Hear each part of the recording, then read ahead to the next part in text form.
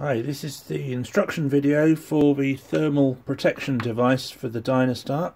I'm Nick from fireengines.com.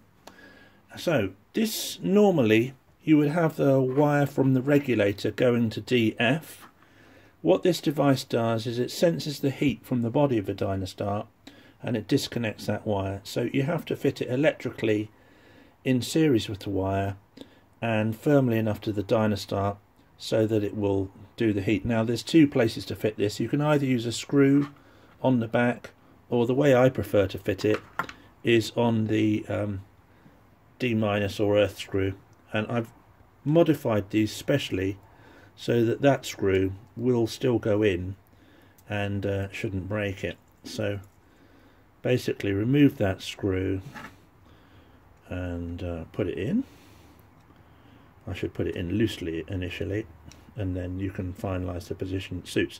You might have another wire from this terminal to the regulator earth, doesn't matter, still goes on there.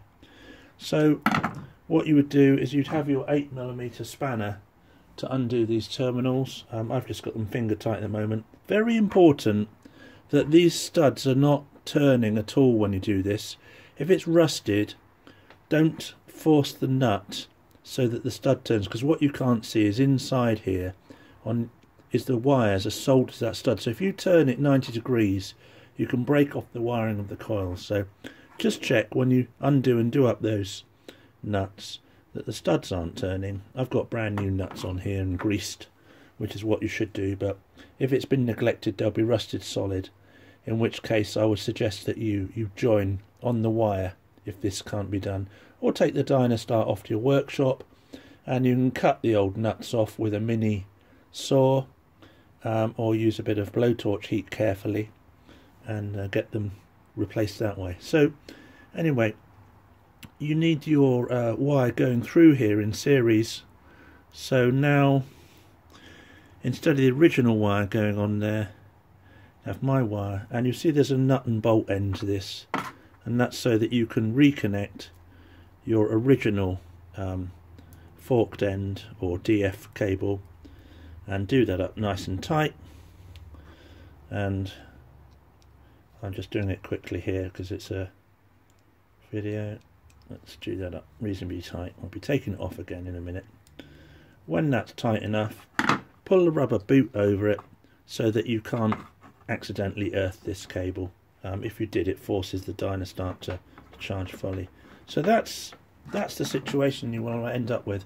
I don't ship these with dynastarts connected already because the weight of the dynastart will probably smash and bend these in transit. So if I supply this, you'll get it loose and you can fit it yourself. But that's it.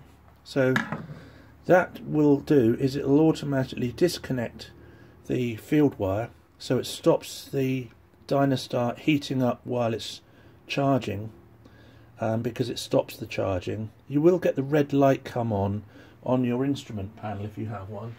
So if you've got something like this, when this is operating the red light should come on, but probably it'll only be a few minutes later.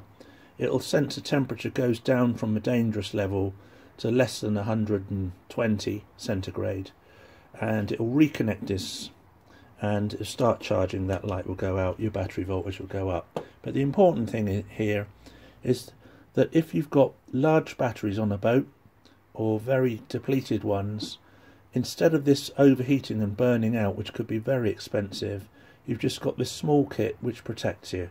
So you don't have to change all of the wiring and batteries and stuff on your boat. You can just fit this and know that the interior coils aren't going to overheat through overcharging. Remember, this is not an air ventilated unit, it's marinized, so you don't have the salt air going through the windings to cool them like you would on a car alternator. But the downside of that lack of ventilation is it's relying upon the steel in the body to radiate the heat, and originally they're only designed to run at full charging power of about 10 amps for, let's say, 10-20 minutes. If you've got, instead of a small car battery for an ancient vintage vehicle, if you've got two whopping great 100 amp hour batteries, or one which is in poor condition, it's going to take more than 10 or 20 minutes to charge that up, isn't it? So that's when you need this. So if you've got a sort of 40 amp hour battery and that's it, and it's not continuously run down, I don't think you do. But if you've got more than that, or a very hot engine space with no ventilation, I'd recommend this. Okay.